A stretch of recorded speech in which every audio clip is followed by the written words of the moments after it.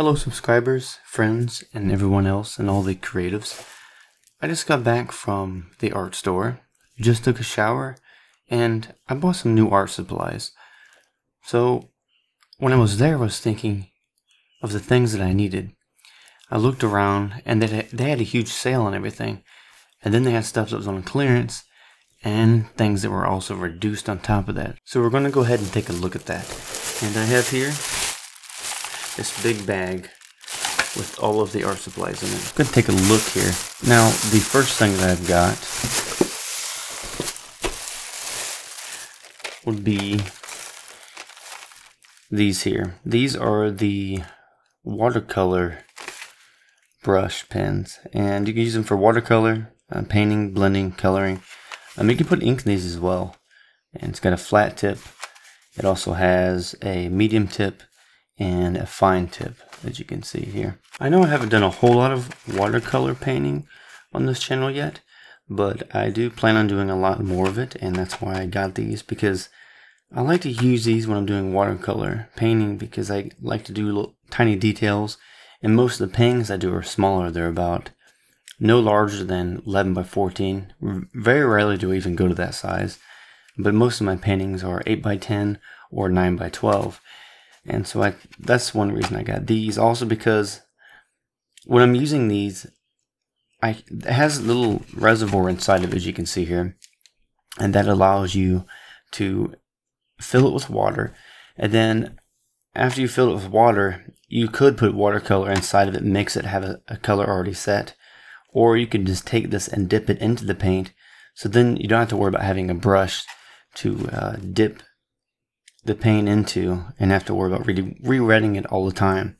So when you have this, you can just dip it into a little cup and then you're good to go. It's really convenient, and these are good to take with you, say if you're going somewhere to do a painting and you're out and about and you don't really have room for a lot of supplies or to carry a lot with you. You can have a little sketchbook and one of these and your paints, and you're good to go to start painting. And the next art supply that I have here that I got on sale was the Fabriano sketchbook. Now this one is a sketchbook that has dotted lines in it, and all the sketchbooks I have, they have they're just plain paper. They don't have any dots in them or lines or anything else. But all the ones that I was going to get that were plain paper, they were not on sale. They weren't on clearance and anything, and they wanted $10 for each of these. I've only got one sketchbook that is plain as a Fabriano, and this one here is a dotted, and the reason I got it was because it was only $1.49, and I can still do drawings in it and whatnot, even those dots. Maybe I can like connect the dots and draw a different type of drawing than what I've done before, but it's got quite a few pages of paper in it, and the paper weight, I believe, is, if I can find it on here, yeah, the paper weight is an 85 GM. There's 90 sheets of paper in this, so, and it's an A5 size, made in Italy. And those sketchbooks I've used that is similar to this, well, it's actually the same paper. It's just that it's a plain paper and a little bit smaller than a sketchbook. The next one that I have here is similar, but this one is wire bound, as you can see here. Rather than having dots, this one has the squares in the sketchbook. So it would be good for doing writing or calligraphy. And another reason I got this sketchbook was so that if I'm doing drawings and I want to make something look three-dimensional, or if I'm drawing a portrait, this will help me have the grid lines already set up. So all I have to do is go into the drawing and whatever my reference photo is, match those lines up, and I can get a lot of practice in doing it. But I'll have to see what it's like using fountain pen ink on this and the rotring isographs. I'm not sure about using graphite in it. I mean, although I think it'll work perfectly fine, it's just that it has a really smooth to the paper, and so it won't pick up the graphite as well as the other sketchbooks that have a bit of a rougher surface to it. But the other one was gray. This one is a red sketchbook, and this one was also $1.49. It's regularly $6 for this. And the next one that I have here, which is the last art supply that I picked up, which was on sale, and I got it for a really good price, which would be these inks right here. And this is the Amsterdam all acrylics, and it is regularly $43.95, and it was on clearance for $29.99, and then they had it reduced for $11.99. So I got it for a really cheap price. But this, you can use it with brush, a dip pen, technical pen, and an airbrush. I think if I use it in a technical pen, I'm definitely not going to put it in my rotring isographs. I'm going to use something that's really cheap. Maybe those really cheap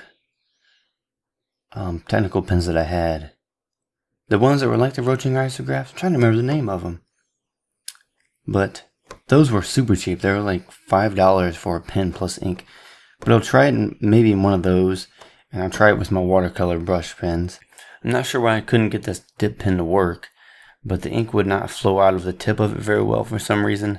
And I tried even sanding the tip of it some, making it pointier or duller, and neither of them worked. But we'll give this a try again and see how it works. These acrylic inks come in several different colors. The colors that it has would be the red ink, which for some reason, I'm not sure, maybe that's why it was reduced so cheaply, but the ink, the red one looks like some of the ink was coming out. And we also have the yellow ink,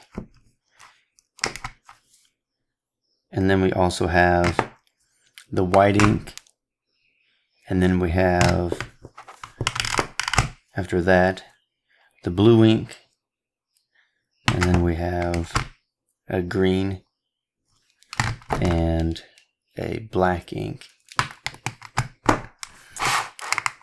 We'll go back to the colors again real quick. This one is a primary magenta, which would be the red. The yellow is a primary yellow. The white is a titanium white. And this one, well, it looks kind of like a purple, but it says primary sand. And then this one is an emerald green. And this one is an oxide black. Now all of these inks, because you get your primary colors, the red, the yellow, and the blue, then you get a black and a white. These also come with a little, what looks like, yeah, it's like an eyedropper kind of. Yeah, well, somewhat of an eyedropper. I don't think so. Well, yeah, it is. Yeah, this comes with a, if I can do it without spilling the ink anywhere. This here is the eyedropper that is for these acrylics, and there's a bit of a bend to the tip of it. I'm not sure if it's intended to be that way, or if that has something to do with mixing it, or maybe that's just how it was made on accident. But this is what that looks like. And this is the red, which was the one that looked like it was leaking a little bit, and maybe that's why they had reduced it. These acrylic inks are 1 fluid ounce or 30 milliliters, so it's a pretty good amount of ink for the price that I got all of this for, being that they're normally $40. And I bought these at Hobby Lobby, and usually Hobby Lobby costs more than Michaels, and Michaels usually has a wider selection. It kind of just depends on your area, but when I shopped at Michaels, the prices for things were a little bit cheaper, but Hobby Lobby's all I've got around here. But I got this for so cheap that, and the fact that I needed them, I went ahead and picked them up because can't go wrong for $10 for all this ink.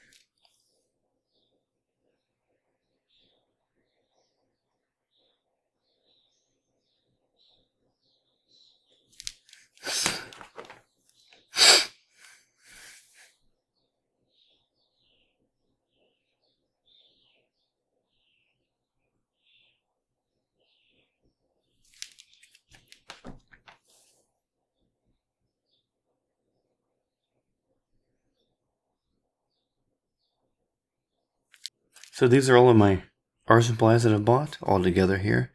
And the total cost for all this was only $20. And I saved over $60 buying these inks, the watercolor brushes, and the 2 sketchbooks for drawing, calligraphy, writing, or anything else.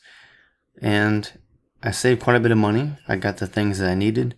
And I'm going to be doing some drawings in these and with these inks and with these water brushes. And I look forward to showing you all what it looks like. So go ahead and let me know in the comments below what you would like me to draw or paint with these, and any other suggestions about things to paint or things to draw.